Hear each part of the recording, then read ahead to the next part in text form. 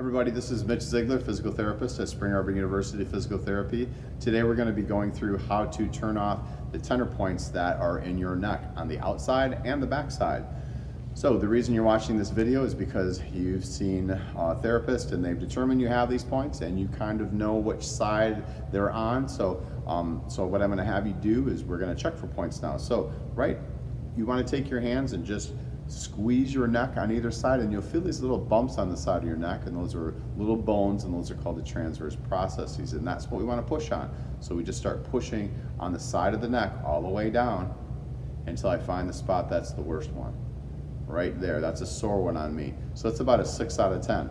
So what we want to do for these points is we just want to fold around the points. So I'm going to bend my head to the side, and I'm going to let my chin kind of fold over the point too.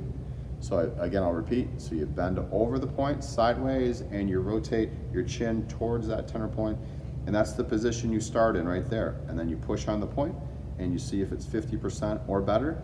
If it is, then you've done a good treatment. If you haven't, then you might need to do some more fine tuning. So you could let your head bend forward a little bit more. You could rotate your chin a little bit more towards your hand, or you could let your ear bend down towards your shoulder a little bit more. And I push on it and I don't have any tenderness there at all anymore. I hold this position for 2 minutes or however long your therapist told you to hold it, but for at least 2 minutes. I want to make sure that I'm not feeling stretching or pain in any other area of my neck. I just want to make sure that I'm shutting this tender point off, okay? You may feel a little pull, but no pain, and not a hard stretch that is uncomfortable, okay? So I hold it for 2 minutes. I slowly come up out of the position, and I recheck the point, and I don't have any tenderness there anymore. That's how you treat the ones on the side. And the ones on the back side, I'll just move around here a little bit. And what you want to do is you want to poke around in the back of your neck where you feel that those bones stick out of the back of your neck the most. Those are called the spinous processes.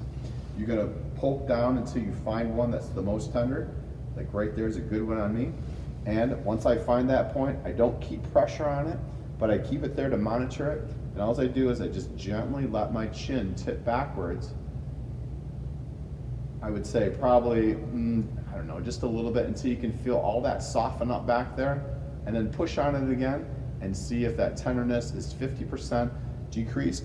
If it's 50% decreased, then or more, then you're right on the right track. You can try to go back a little bit further and see if that's even better, or you may have to come out of it a little bit, but use taking your chin up or taking your chin down to fine tune the position.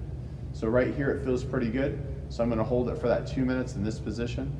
After 2 minutes is done, I'm going to bring my head out of the position to a neutral position, and I'm going to poke on it again and see if it's 50% or better. If it is, then you've done a successful treatment.